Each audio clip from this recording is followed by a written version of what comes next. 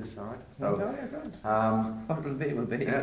okay, so you're looking at the internal rotations. If you've got good internal rotation, it's a good sign. So from there, okay, so now we need about 30 to 35 degrees. Okay. Okay, so here's again, you know, we've got movement, so it's not as bad as maybe was anticipating, but he's a little stiff at the end. Okay, and then you, what do you feel like? Do you feel a little tightness in the... Yeah, just a little slight pull in it, yeah. Okay, but surprisingly, that's not bad. If you've got a real problematic hip, you lose this movement there. So that's not bad, but he's definitely stiff that way. So we do a part of a treatment to try to encourage this movement here. There might be stretching the tissue, stretching the capsule. You'll improve him, but I don't know how much you would improve him.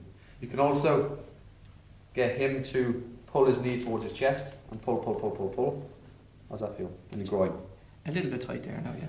Okay, and then you can test the other side. So if you're restricted in that way, and restricted in that way, and restricted in that way, then you've got a capsular tightness. Yeah, if you're restricted in most of your planes. And why is the capsule tight? Maybe because the hip is a little bit unhappy. Being the joint is just a bit irritated. Okay, so you might have a little... 46.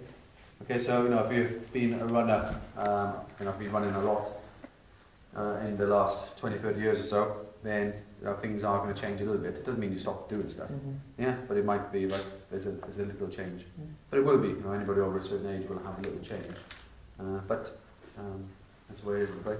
Okay, and then we can test. So we know there's, and then I'll do the same on that one. So watch again. So you cross the leg over. We can see you can see, look, see, it doesn't like it.